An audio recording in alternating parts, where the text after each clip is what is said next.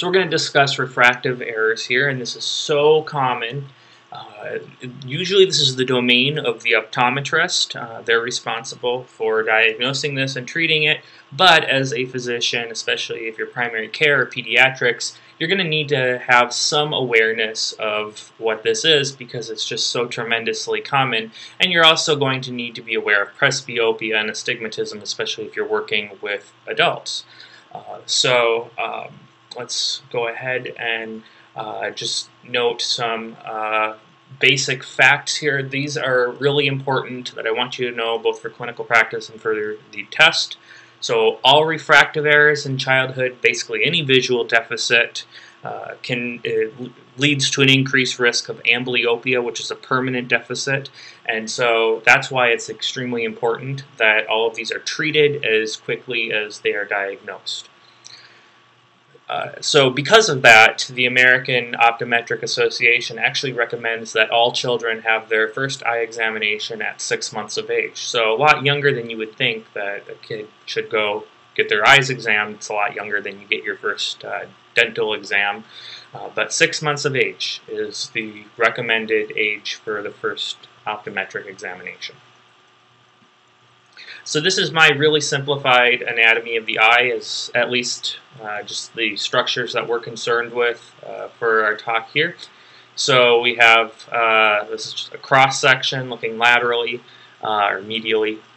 So we have the cornea, which covers the eye. There's the pupil, which is the hole going into the eye. There's the lens here, which is attached to the ciliary muscles superiorly and inferiorly. And in the back of the eye here is the retina. So I'm leaving out some things, but these are the things that you need to be aware of for this talk.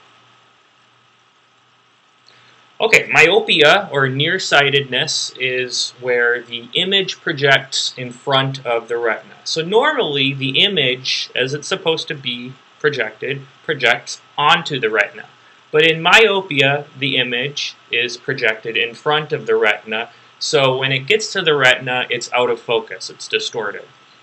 And this affects as much as 20 to 50% of the population in the US. So that sounds like a lot, and it is, but not all people are myopic or hyperopic, for that matter, when we get to that, to the same degree. So some people are only just slightly myopic, and they might not even notice it, apart from maybe they have a little bit of headache when they're reading.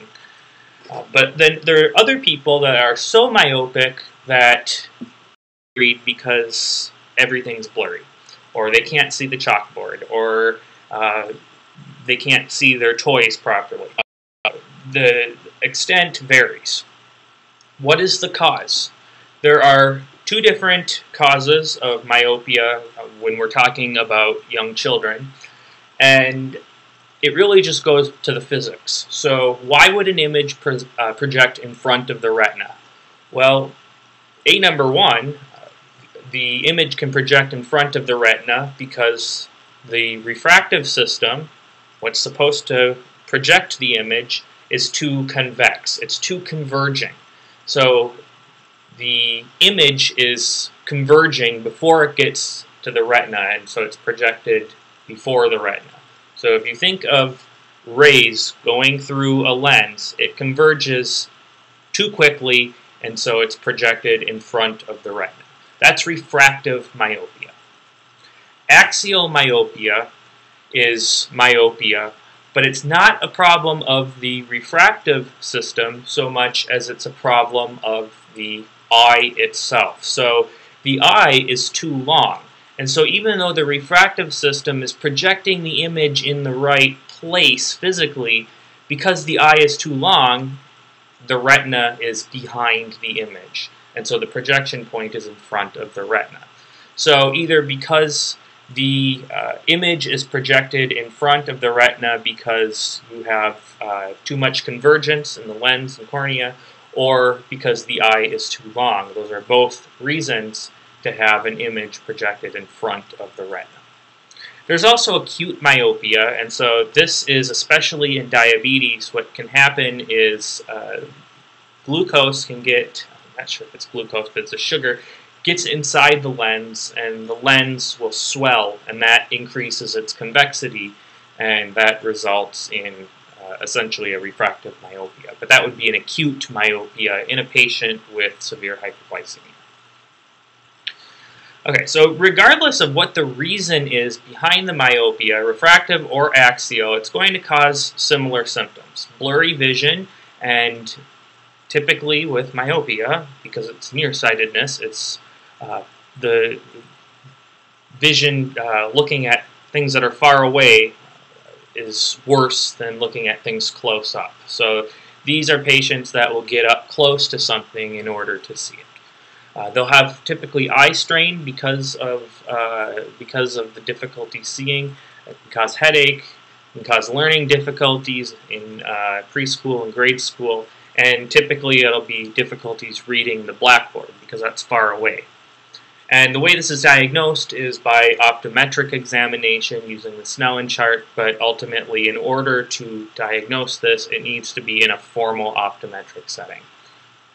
The treatment is diverging lenses. So if you have a refractive system that's too convex and you use a diverging lens, it equals itself out, and so the image is projected onto the retina. And it's the same if you have axial myopia. What a diverging lens does is it just pushes back where the image is projected so that it's projected properly for that longer eye.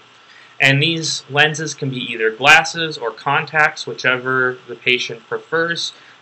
Usually when they're really little, we have them on glasses, but once they get older, either for cosmetic reasons or if they're in sports or for whatever reason, they may want contacts.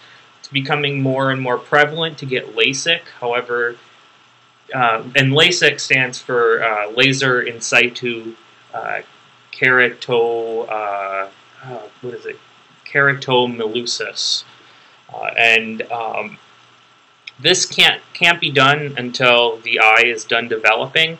But usually around 18 to 21 years old, a patient can go in and get LASIK. It takes like 5 minutes, and all they're doing is they're using a laser to burn away part of the lens, and that will fix either the convexity or the concavity if it's hyperopia. So LASIK can be done, and that's a permanent treatment, and typically that cures the myopia or hyperopia.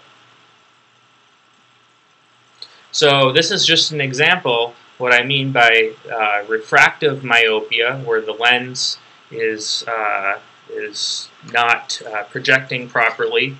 And so here we have too convex of a lens, and so it's projecting in front of the retina.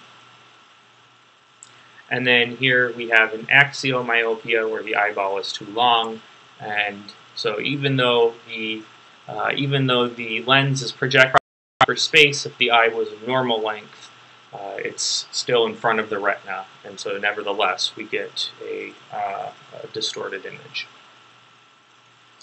So hyperopia is the opposite. The image is projecting behind the retina, so we're still getting a distorted image because it's not projecting on the retina. The overall prevalence in the U.S. for hyperopia is about 10%. So this is a little less common than myopia. There's a hereditary component to hyperopia. It tends to run in families. And hyperopia the risk is increased in children of mothers who smoked during their pregnancy. So again, with hyperopia, there's a refractive cause and an axial cause. So with refractive hyperopia, the image projects behind the retina because the refractive system is too concave. And so in that case, you have a lens that is too diverging. So it's not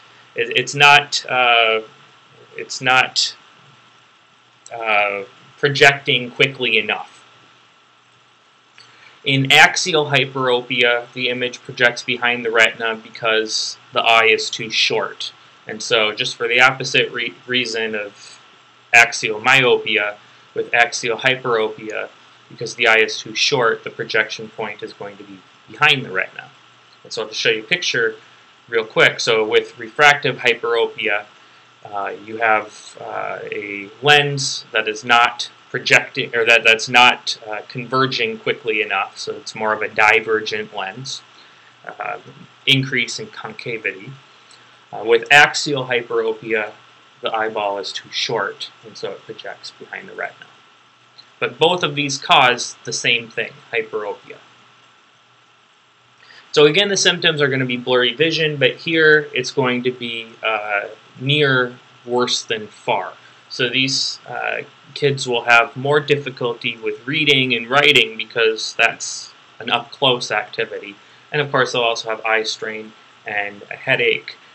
The eye strain and headache can be worse with hyperopia because the eyes are going to attempt to accommodate. And what that is, you know, when you look at something close up, your ciliary muscles pull on your lens, and that makes it easier to see things close up. And so the ciliary muscles will be very active in patients with untreated hyperopia, and that can cause strain and headache. The diagnosis here again is optometric examination. It's made in the optometrist's office, and the treatment is converging lenses. So you use the opposite lenses that you would use in myopia, and that allows you to project the image quicker. And so rather than projecting the image in the back of the retina, you would project it at the retina. And again, with hyperopia, you can also do LASIK. But that needs to be done after the eye is developing. So that's not done on little children. That's done on adults. Okay, presbyopia. So remember when I talked about that ciliary muscle, which is responsible for making the lens more convex, which allows us to see things closer. You also, in order to make your lens more convex, the lens needs to be fluid. You need to be able to pull the lens. And with presbyopia, you have a progressive decrease in the ability to focus on near objects, and that's because of a loss of elasticity of the lens or a decrease in strength of the ciliary muscles. And so both of those are important for accommodating, for seeing things up close. And if you can't do those, and that ability tends to decline with age, that's going to make it more difficult to read, to see things up close. And so a lot of times what these patients will do in order to make up for that is if they're reading a book, they'll pull it further away from their face in order to see the writing. My mom does this a ton, and I tell her she's got presbyopia. She won't go in and get anything fixed. So like I said, this can be either due to a loss of elasticity of the lens, or because of a decreased strength of those ciliary muscles that are responsible for pulling the lens into an appropriate position. And as a matter of fact, when the eye is tired, the ciliary muscle can become fatigued, and you can get symptoms similar to presbyopia, even if you're not old. So the symptoms of presbyopia, it's an older patient, they have eye strain, difficulty seeing in dim light. Remember that the ciliary muscles are also responsible for increasing the pupil size, and so that can, if those muscles are weak, it's going to be difficult to allow more light in. Difficulty reading small print or seeing near objects close up, and the patient will tend to move the object farther away to see it clearer. So look at this picture. This guy has presbyopia. Nobody reads a book that far away. You read it up closer to your face. When patients get presbyopia, they can't accommodate as well, and so they have to move the object further away to see it clearer. Diagnosis, usually this can be made clinically, but formally you need an optometric examination. And the treatment is converging lenses. So essentially what you have here is a hyperopia, because the lens cannot become convex enough to project the image properly. You would use a converging lens that would then project the image properly onto the retina. And so essentially this is like a hyperopia, but you develop it in older age, and it's not because of a refractive error, but it's because of a loss of elasticity in the lens or decreased strength of the ciliary muscles. And so you can get lenses for this. A lot of times you can get these over the counter. If you ever go to the gas station or to Walgreens and you see the lenses that are for sale, usually they're gearing these towards presbyopia, reading glasses. So you can get these either prescription or over the counter, and there's also a LASIK surgery that can be done for presbyopia as well. Okay, then finally astigmatism. So this is a complicated topic. So behind astigmatism, what you need to know is that the refractive system works both horizontally and vertically. So up until now, we've kind of been talking about, we've talked about the refractive system as sort of a monodimensional object or monodimensional system. But remember that you're looking at things in, things are projected onto your retina in 2 dimensions. And so with astigmatism, what it's based off of is that you can have irregular curvature of that refractive system in both dimensions, in both the vertical and horizontal dimension. And so that irregular curvature can result in different projection points on different axes. So for instance, you could project your vertical axis onto your retina properly, but the horizontal axis is projected behind the retina because of abnormalities of the refractive system. So this will make more sense when I show you some pictures. Okay, so regular astigmatism. Let me show you these pictures here. So let's say, for instance, you're looking at the vertical axis. Your lens may project the vertical axes of what you see in front or behind the retina, but the horizontal axes can be projected, may be projected onto the retina. And all that has to do with is the 3-dimensional curvature of the refractive system. Okay, I don't want to make this too complicated. So there's different kinds of astigmatism. So first off is regular astigmatism, and this is where the vertical and horizontal meridians are perpendicular. The vertical and horizontal axes are perpendicular. And you might think, well, shouldn't vertical and horizontal be perpendicular? Yes, but the lens can be so irregularly shaped that the axes may not even be perpendicular. And I'm not even going to get into that detail, so we're just going to talk about regular astigmatism here. So there's simple myopic astigmatism, and that's where one focal line, be it vertical or horizontal, is projected onto the retina and another in front of it, like myopia. There's simple hyperopic astigmatism, where one focal line is on the retina and another one's behind it, like hyperopia. And then there's compound myopic astigmatism, where both focal lines are in front of the retina, but they may be at different points. And compound hyperopic astigmatism, where both focal lines are behind the retina, but again, they may be at different points. They may not project at exactly the same point. This affects about 30% of children in the U.S., and the symptoms are similar to what you would have with myopia or hyperopia: blurry vision, eye strain, headaches, learning difficulties, and fatigue. So here's simple myopic astigmatism. So one focal line is projected in front of the retina, the other one is projected on it. And then here's simple hyperopic astigmatism, where one line is projected behind and the other one on the retina. Here's a compound myopic astigmatism, so the vertical axis is projected at one point in front of the retina, and the horizontal axis is projected at a different point in front of the retina, but they're both in front of the retina. So that's a compound myopic astigmatism.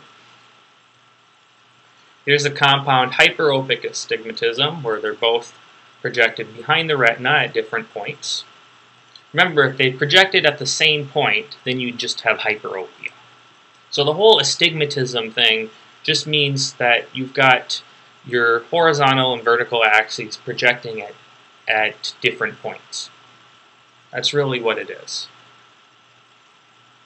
And then this is a mixed astigmatism. So your vertical axis and your horizontal axis are projecting at, one's projecting behind and another's projecting in front.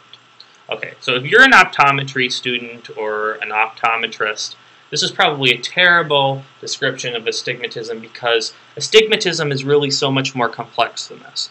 But if you are a primary care physician, internal medicine, surgery, pediatrics, if you know this much about astigmatism, you're in the 90th percentile at least. Okay, so astigmatism really isn't the domain of primary care physician, but you need to be aware that it exists, and you also need to be aware that astigmatism needs to be treated right away because it can lead to further problems, including amblyopia. Okay, so this is what you may see if you have astigmatism. So the horizontal focus can be blurred, but the vertical axis is fine, or the vertical axis can be blurred, but the horizontal axis is fine, or they both might be blurred.